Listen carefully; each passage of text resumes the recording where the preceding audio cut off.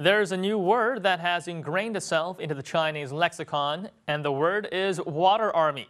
It's used to describe a group of internet commenters who are either paid for or works with an organization to flood the internet with either positive comments or negative comments with the aim to sway public opinion.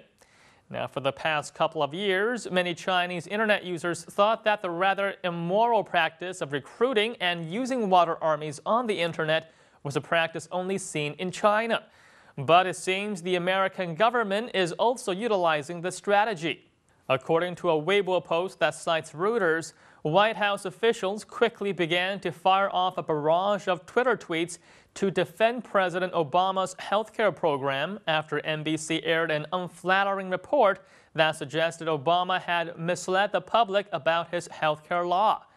The article from Reuters points out that staffers were trained by the White House counsel's office on what they could and could not say on social media, and that the White House's Twitter army is the lead player in an intense war of messaging on social media, which is capable of swiftly knocking down negative news reports.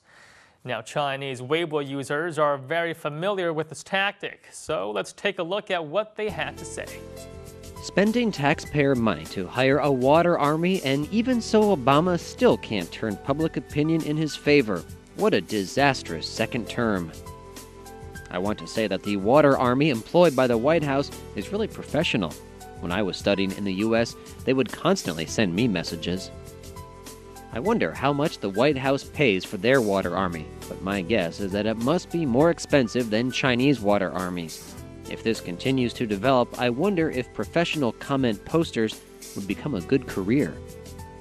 This is a smart move. The internet offers the government a direct channel to interact with their citizens. There is no better way to send out propaganda.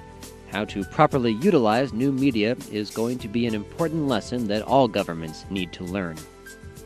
China's Weibo also became very successful to the current Chinese administration. For example, Weibo is used a lot in the fight against corruption, and it helps to expose social problems at the roots.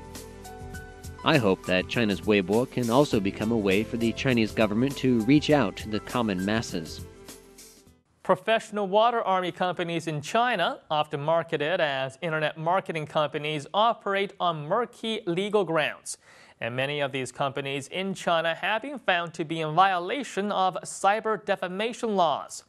A 2010 news story from China Central Television showed that many of these so-called marketing companies offered a range of rather questionable services.